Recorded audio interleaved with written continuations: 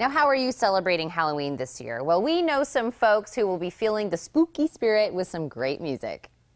Well, it's almost Halloween, and one of the country's most haunted cities, New Orleans, is getting ready for a weekend of ghostly celebrations. With diverse cultures and its roots, New Orleans celebrates Halloween with haunted cemetery tours, a Mardi Gras-style Halloween parade through the French Quarter, and a big music event called the Voodoo Experience. Joining us live is Grammy Award-winning trumpeter Terence Blanchard to tell us how haunted things are getting in New Orleans. Terence, thank you so much for joining me this morning. Thanks, Heather. Thanks for having me. So why is New Orleans considered one of the most haunted cities in America? Well, because, I mean, you think about it, we've had an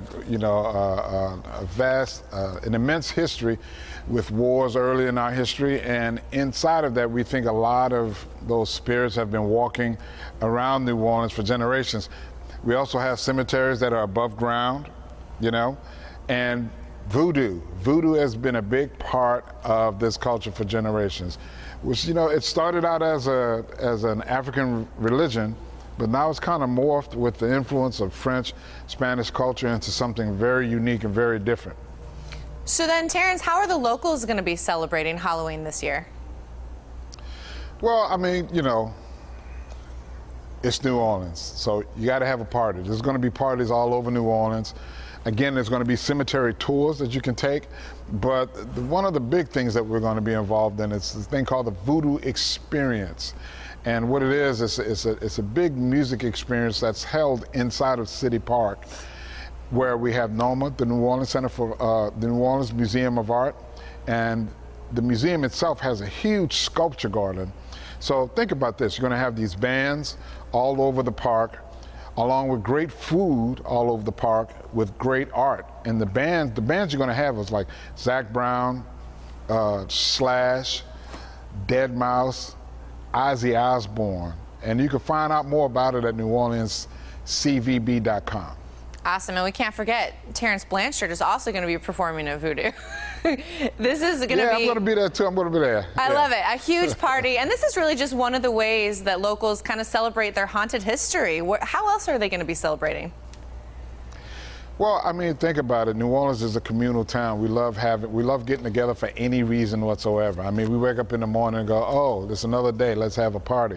But now we have Halloween on top of it. So a lot of people are going to be doing a lot of great things individually, but a lot of people, most of us will be at the Voodoo Experience. Well, it's definitely the place to be on Halloween. Now, I know that New Orleans has a bunch of other events coming up. Tell us about some of those. Well, yeah, we always have great events in New Orleans. We have the Gumbo Festival, it's still to come. We also have the Po' Boy Festival, which is amazing. I mean, you got to check that out. It's all of these things. And then we have something that I think is really beautiful at the end of the year. It's called Christmas New Orleans, which is a thing where we have all of these dinners set up around the city.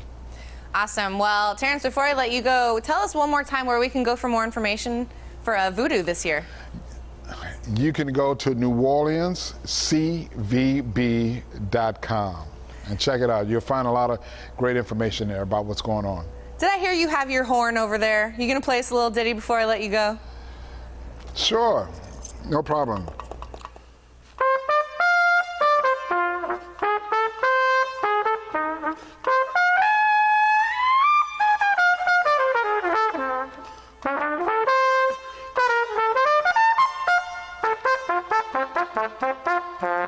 It was so awesome, Terence. Just a little bit of a preview of what we're going to get at Voodoo. I want to thank you so much for joining me this morning.